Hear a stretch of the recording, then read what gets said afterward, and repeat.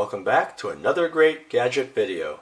If you're into metal detecting or would like to locate rebar in concrete walls before drilling, then this video is definitely for you. The device you see right here is a metal detecting pinpointer, very similar to a Garrett Pro Pinpointer AT or White's TRX. The Garrett and White's pinpointers are both excellent, but they're also both very pricey.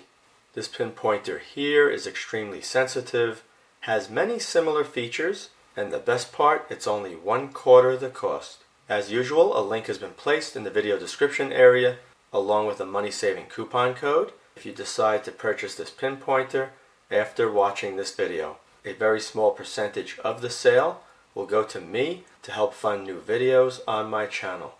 Okay, let's take a closer look at this pinpointer. Now the Garrett Pro Pinpointer AT is roughly 9 inches long from the end to the cap. The White's is roughly 10 inches long, and this one here measures right around 10 3/4 inches. Diameter of this pinpointer at the wide end is around 1 5/8 inches, and at this end it's elliptical shaped, so on the flatter sides it's around 3/8 of an inch across, and from top to bottom maybe 11/16 to 3/4 of an inch. The housing for this pinpointer is made out of a very durable plastic, just like the Garrett pinpointer and the White's pinpointer. The Garrett's, the White's, and this pinpointer here all use a 9-volt battery. To access it, I'll show you in a minute.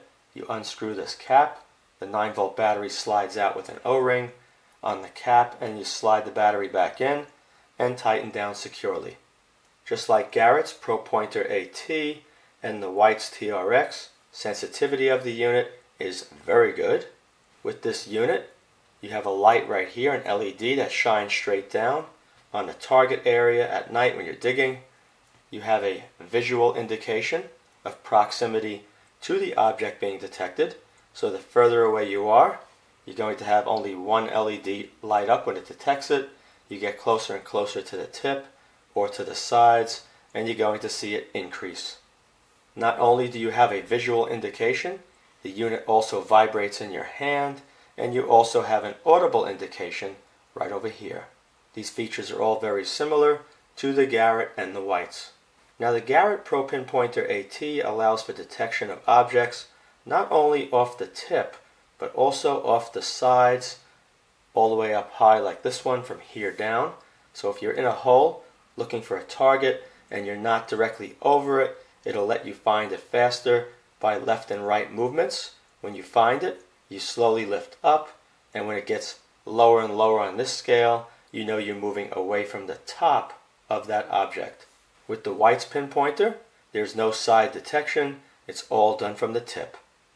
This unit only has one sensitivity setting, it's extremely sensitive.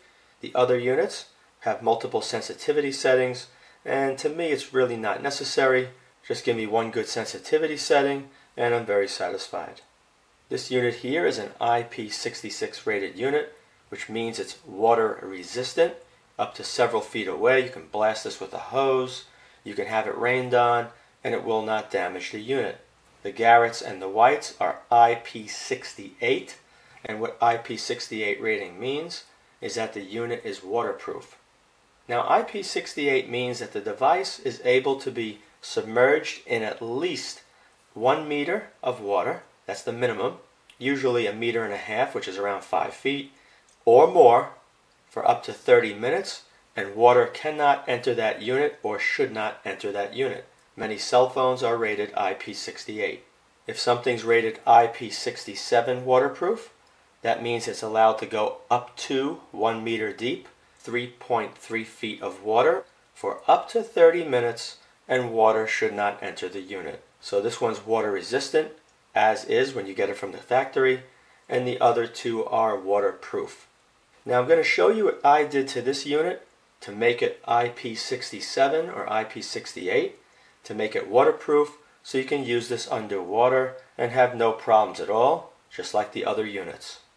What I ended up doing is I wanted to see where water pressure would find its way into this device. So what I did is I removed the end cap with the O-ring. You'll see that momentarily. and I applied pressure over this LED opening. This is all nicely sealed all the way around, so there's no concern about water entering the two halves that are bonded together.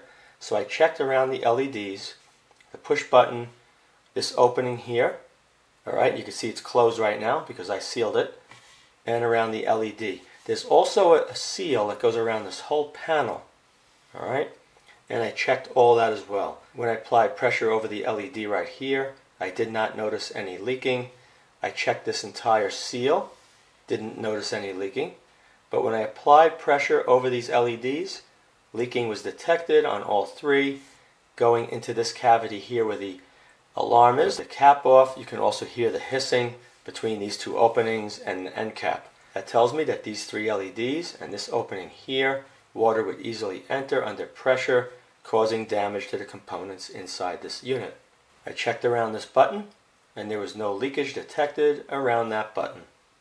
So what I did is I took silicone glue right here, cut the tip at a very sharp angle, and I placed it over the areas that I wanted to seal, like over this LED, pushed inside that opening, and I made sure when I squeezed it was well seated so I can inject the silicone into and around that LED, forcing it inside the housing. Even though this one didn't show there was any leakage, I still wanted to seal it. I also took the silicone and I went along this whole seam, forcing it in around that entire panel, around the whole perimeter, then at the end smoothing it with a wet finger to make it nice and neat. You can see this was all sealed, but it does not look like a sloppy job that you can tell that it was sealed. When the tip is cut, make sure it's big enough to be placed over each one of the LEDs. You're going to force it over that opening in the center, hold it there tight, and you're going to squeeze. The silicone is going to inject around each one of these LEDs. When you're done, take your finger, smooth it out nicely. Take a paper towel, wipe your finger, smooth it again fairly quickly. Don't wait too long. It'll smear and look ugly instead of looking nice and neat, like you see right here. The red button you can leave alone, no reason to touch it. Over here, this is extremely loud when the detection takes place, but there's really no reason to have it open because when you close it, it's still fairly loud that you can hear it. So I took black silicone adhesive, injected it into the holes, only about 1/8 of an inch, and then smoothed it out and allowed everything to cure for 24 hours. Once that was done, I retested, and there was no more pressure leaking through any of these openings inside the unit. After I show you some tests with objects for the sensitivity, I'm going to submerge this in a swimming pool 5 feet deep for 30 minutes. Then we're going to open up the end, and I'm going to show you the inside is completely dry. When an object is first detected, this LED right here is going to come on first. The closer you get, it's going to light more and more until it gets to the end. You're also going to hear the audible sound increase, get faster and faster, the closer that you get to the tip. And the same applies for the vibration in your hand. That's also going to change in relation to the distance of the object being detected. Let me open this up now and show you this end. Oh, one other thing to note. The other units have a hole drilled right over here. You can add one, very simple. Take an 1/8 inch drill bit, come in like this, go straight down, drill it, put a little stainless key ring and a lanyard, and you'll have the same lanyard if you desire to have one. Unscrew the cap. See the O-ring seal. You want to make sure you apply some silicone grease on here. Here's the battery right here, 9 volt. Slides right inside the unit. And once it makes contact, just snug it down. And you're good to go. Now before I get started testing various metal objects, I just wanted to show you that the Pinpointer also includes this very nice canvas holder. Slides over the Pinpointer all the way to the top, and you can secure it to a belt using Velcro or this button snap. For many years I used my White's Bullseye 2 Pinpointer. Works extremely well, it's very sensitive, and there's detection on all sides, unlike the White's TRX. The TRX only detects off the tip. Throughout the testing, I'll do some comparisons to this unit here as well. Power up the unit, push the button once. Automatically sets the balance. You can see all the LEDs flashed. This is always on as long as the power is turned on. Let me place a ruler behind this so we can get an idea of how far the detection range will be. And I watched other videos on YouTube showing testing of the Garrett Pinpointer AT as well as the White's TRX, so I know roughly what kind of a detection range each one of those units has, and I can tell you it is very similar to the unit you see right here. Now the first test is going to be a penny. This is a zinc penny, copper on top, or clad, right around 2 inches away. And just like a metal detector search coil, when the target is this way, it has a very small profile, making the detection distance much shorter or much closer.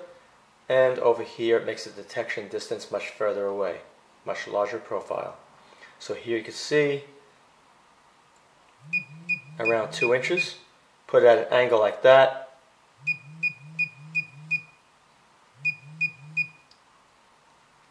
Around 1 1/8 inches. And if you go really flat, it's going to have to get very close.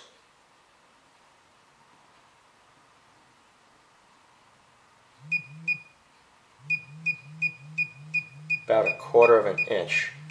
Right there, it's grabbing it. Now let's compare that to this White's just to see how that one acts.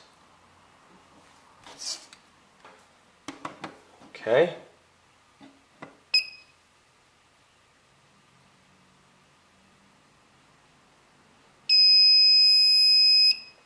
Make sure this is on the most sensitive setting.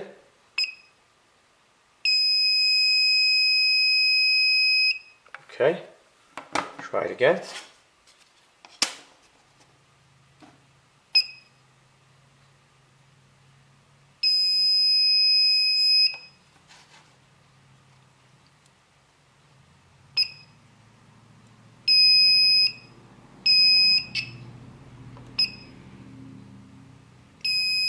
It's about 1.25 inches on end.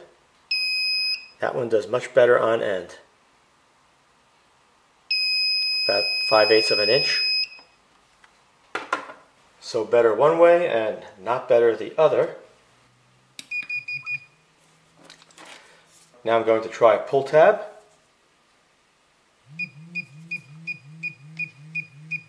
Over 2 inches. And on edge, similar to the penny, it needs to be very close. Now let's try the sides. Keep in mind, detection range is between here and the tip. Let's go sideways and a little further than the tip. Yep, about 3/8 from my angle. Okay, try a dime. A dime is about 1 7/8, and of course on edge, better. Yep, about 3/8 to 1/2. Let's try it with the Whites. Definitely much closer on the tip detection. Yep, it doesn't do as well on the flat side, but it definitely does better on the end. Okay. Put that one back on. Now this coin here I found in a cemetery in the Bahamas. It's from the 1890s. Whoop. And it's a half penny or a half pence. 1890s. Getting it way out there.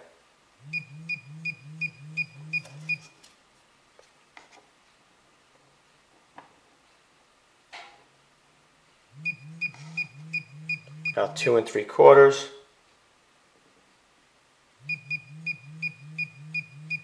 And about that far. Let's try here. Very good detection distance. Here's a buffalo nickel, just for the hell of it. Give it a try.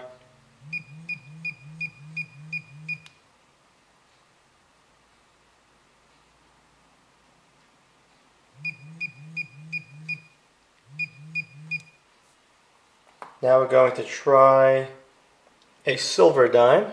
Here we go.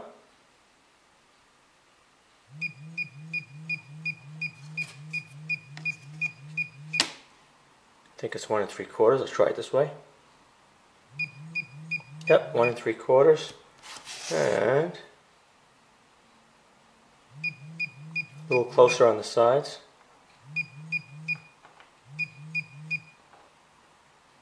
Detection ends there. Silver much further away on side detection. So if you're looking for silver coins, you should do just fine. Yep, it's about 3/8 of an inch, 7/16. Compare that to the whites one that I have here.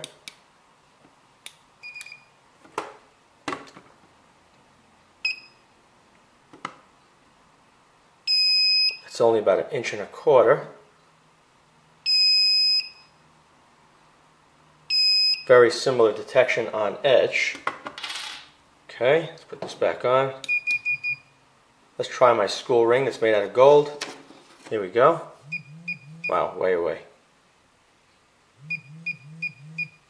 Let's move this over, it's so far away. 10 carat.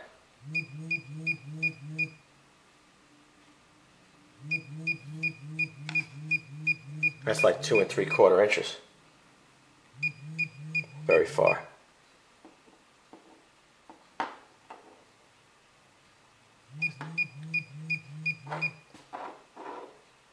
Put the thinner edge that way. Still pretty far away. A couple of inches away. Let's try US quarter on edge.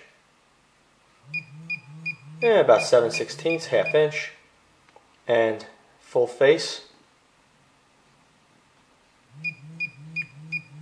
2 inches roughly. And a little closer on the sides. Better distance on edge from the sides. When the battery gets low on this unit, you'll see this start to flash, the LED, indicating you should change the battery soon. Now a few items I found at the beach.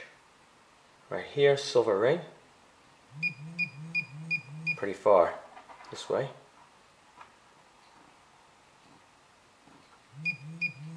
Okay.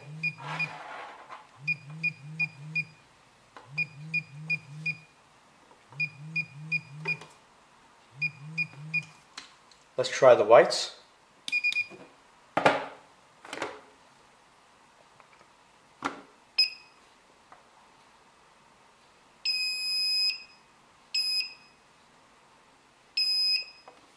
And that is with a fully charged battery. Highest sensitivity.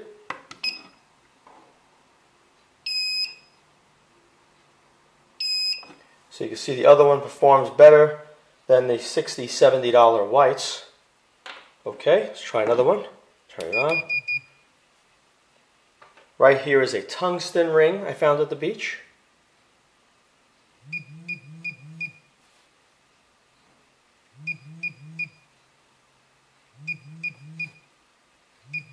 Very well.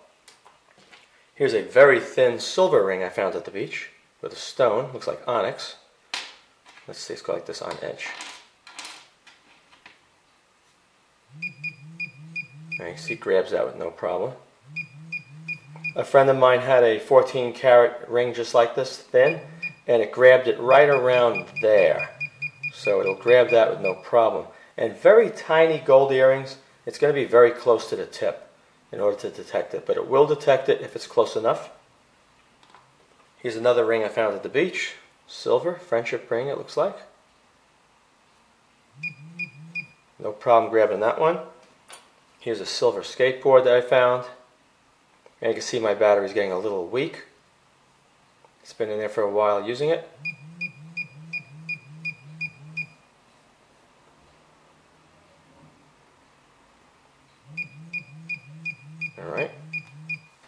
Alright, now let's take a look at a button cell, a very tiny button cell.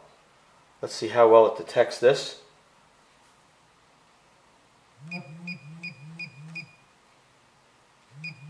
About 3/8 of an inch away. Whoop. just to show you the sensitivity. Now hold this one on edge. Try it. Maybe around 3/8, 5/16. Compare that to the whites in a minute. Here's a really tiny piece of aluminum foil, and you can see it does absolutely nothing with very thin foil, no matter where you put it. Let's compare it to the whites.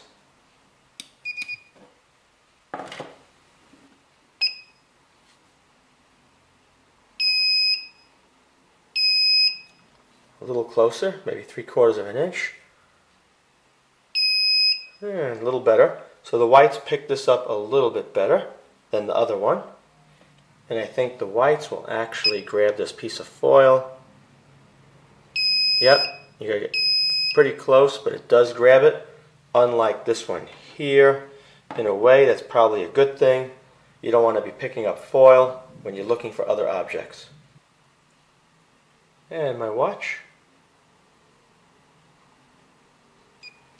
It's about 3 inches.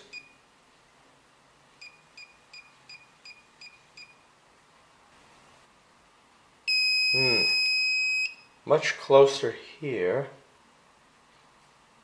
Yeah, the whites is not doing as well further away with the watch. And that's stainless steel. As you just saw by the testing, the detection of all the coins and the jewelry was extremely well, especially considering this is only around $35. Okay, I'm now going to submerge this in 5 feet of water right here.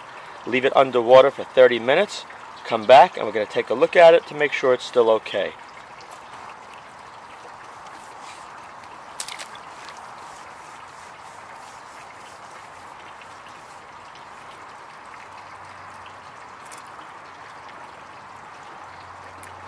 Okay, 30 minutes has passed. I'm going to raise this out of the water and we're going to take a look at it to see if water found its way into the unit. Let's take a look.